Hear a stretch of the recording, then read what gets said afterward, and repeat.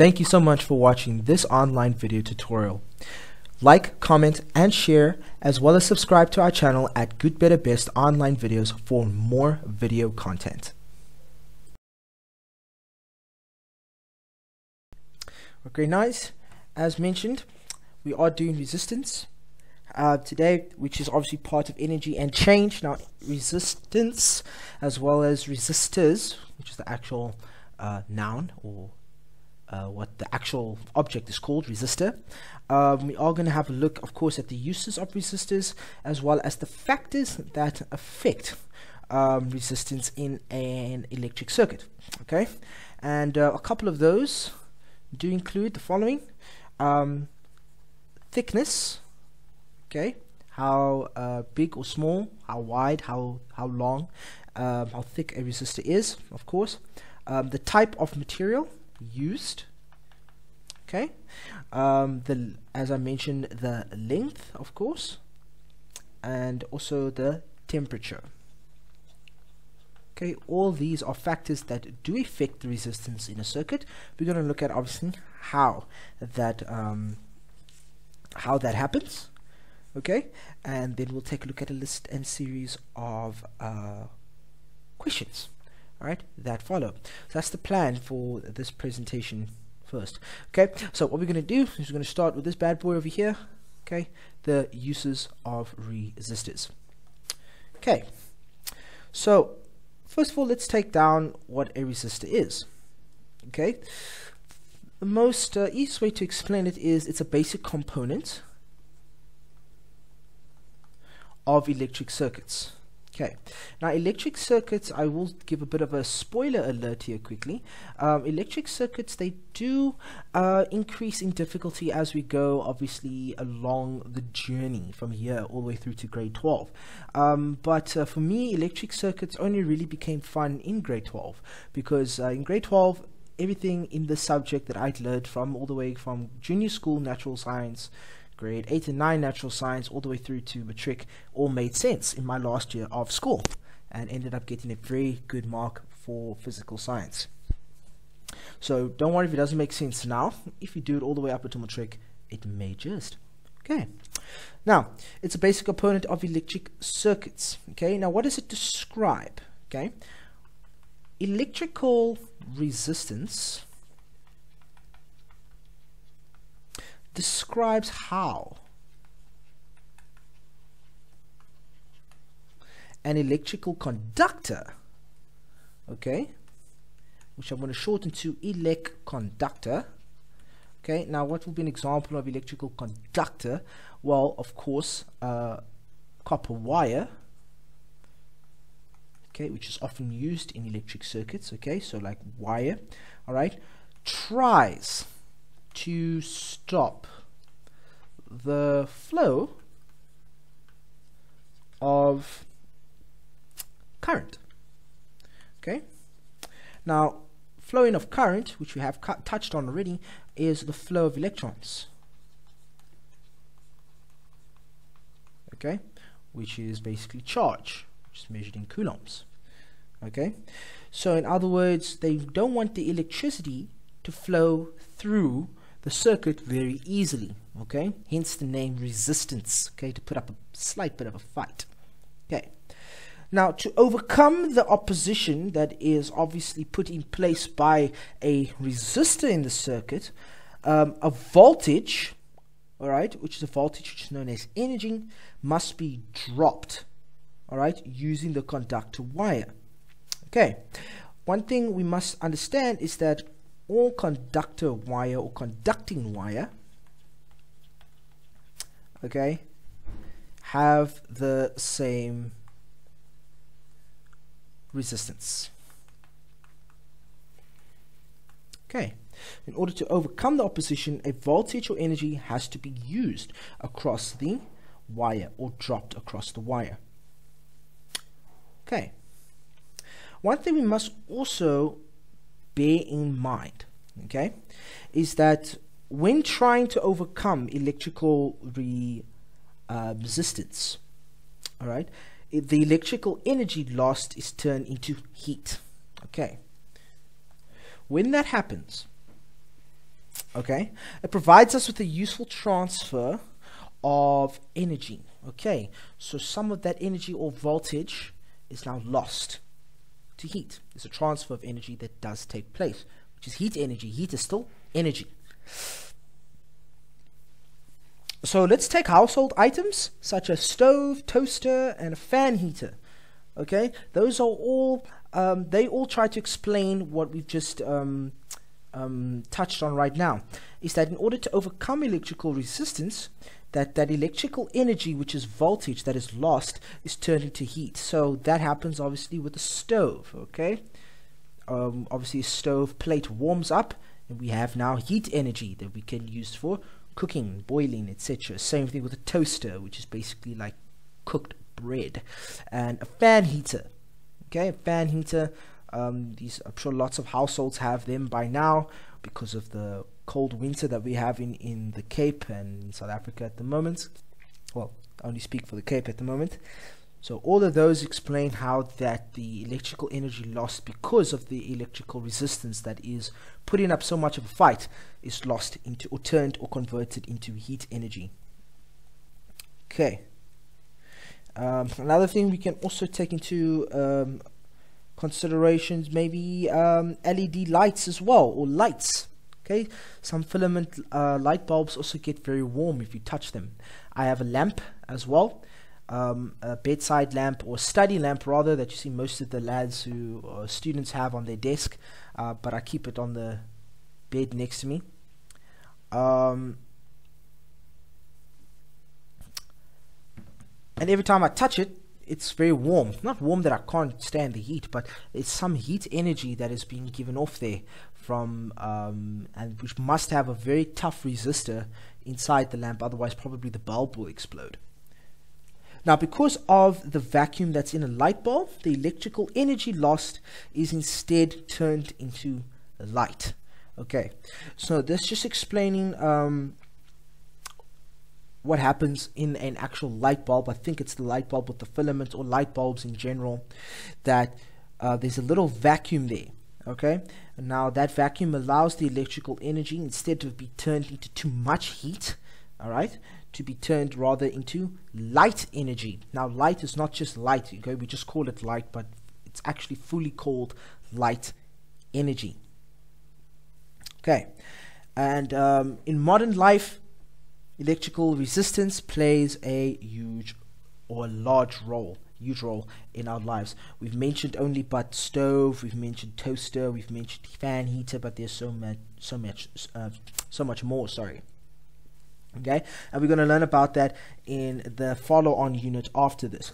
Okay, the follow-on unit after this, I'll also give you another spoiler alert, is series and parallel circuits. Okay, which do have resistors obviously in them. Okay, learn about the two different types of resistors there, or not, two different types of circuits rather, and how resistors are used. Okay, but we'll get to that in the next unit. Okay, so something just to introduce quickly: a resistor is a conducting material selected to control the current entering a device, as in a light dimmer or radio volume control. So resistor is also used to provide useful energy transfer and to set voltages within an electric current. Okay. Another thing about a resistor is that they may be fixed. In other words, they might stay in one position. All right. Or variable, means they could be in different positions or switch positions throughout the device. Okay, an example of a variable resistor, okay, is a rheostat. Okay, a rheostat, which is which I'm not going to basically assume that I know the correct industries that it's used for. I'm going to double check. Okay, but a rheostat is a very simple variable resistor.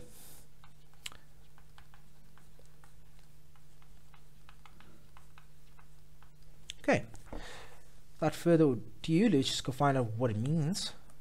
The rheostat, formal definition for it. Didn't want to explain it according to my own words.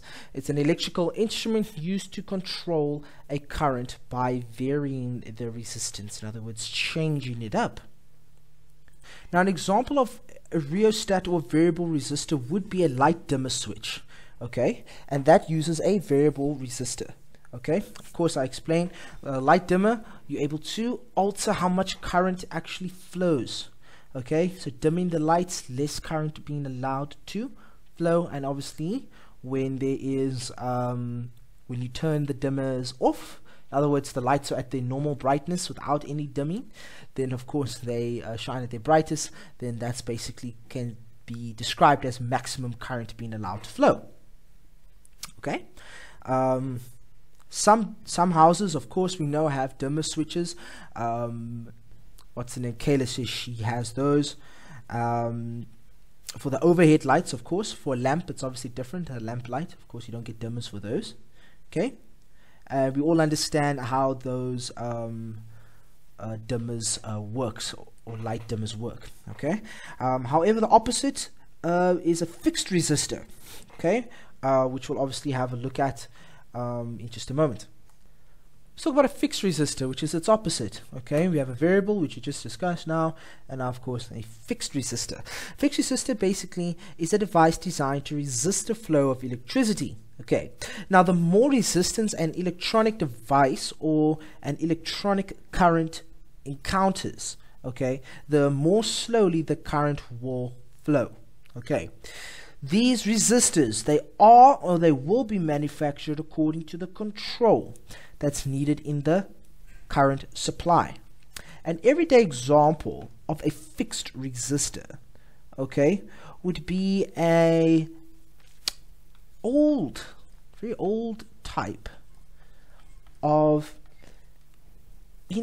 I can never say this word properly. I know how it looks. Incandescent light bulb. Now we don't really use much of these bulbs today. We use rather energy saving light bulbs or energy saving globes that are supplied, of course, by our dear trusted electricity provider S&Com. Okay, we don't really use these types of incandescent light bulbs anymore, but that is an everyday example. Okay, but basically these old types of light bulbs, okay, where light is obviously given off, it's given off at a constant brightness. Okay, so it's the same brightness all the time. Okay, different from fluorescent light bulbs. Fluorescent light bulbs are obviously longer, all right, and which reminds me, I need to change the ones in my backyard. 4 factors that do affect the resistance in a circuit. Okay, the one that we're going to go through first is the material. Okay, but the material of the wire specifically. Remember, because all wiring and wires in a circuit do have the same amount of resistance. Okay, reason why I say this is that because some materials are better conductors than others, and because of this causes less resistance. Okay, if the material is better conductor, then obviously there's less resistance, because a conductor means that if it's a good conductor, then obviously that means that the electricity is going to flow through it quite smooth, just like Tropica down anybody's throat. Alright, I love Tropica, by the way. Okay, number 2, the thickness. Okay, now the thickness is specifically pertaining to the conductor. Let's add that word in here so that we know the thickness of the conductor specifically. Okay, now obviously the larger the wire, okay, there will be less resistance. The opposite is also true. Thinner the wire, these quotation marks meaning this whole phrase, same thing here. obviously means more resistance. Why might this be the case intuitively when we think about this, ladies and gentlemen? Well, if there is a thicker or larger wire, it's probably a better conductor of electricity because there's more surface area for the electrons or current to flow on or to flow through. A thinner wire means the same as a narrow gate. Okay, you have a huge gate, more people can fit through at one time. You have a very small gate, possibly only one at a time can fit through there. Same thing here. Thinner the wire, more resistance because less current can flow through it at a time, per given time. Okay, that's the thinking behind it. Use my gate and people example. It's the best in the world. Okay, then of course the third one is the length, but the length now is not of the conductor, but the length of the wire now. Okay. If the current only has a short way to travel along the conductor or the wire, it will be quicker. So the longer wire, more resistance. Okay, longer wire, more or better resistance. The shorter the wire, of course, less resistance because the current has a shorter way to travel or shorter path to travel. Now then, instead of going from, it's like going from here to Claremont instead of from here to Paarl or Worcester, whichever one you want to call it. And then of course temperature. Okay, the final factor. Okay, temperature. If there is, I'm going to use another color. I'm going to use an up arrow for increase. Okay, if there is an increase in temperature of the wire, that will also mean that there is a increase in resistance. Okay, if there's an increase. Okay, those conductors that heat up will increase the resistance. So my lamp heats up around the bulb, right? The outer skirts of the lamp heat up, so there's some good resistance obviously in my lamp. The light bulb doesn't, and I don't, anything else doesn't in my room, of course. And those are the four factors that do affect the resistance in a circuit: material of the wire, thickness of the conductor, length of the wire, and of course the temperature. And the temperature can really only increase due to the electrical energy that is lost. And when electrical energy or voltage that is lost, it usually means it's converted into heat energy.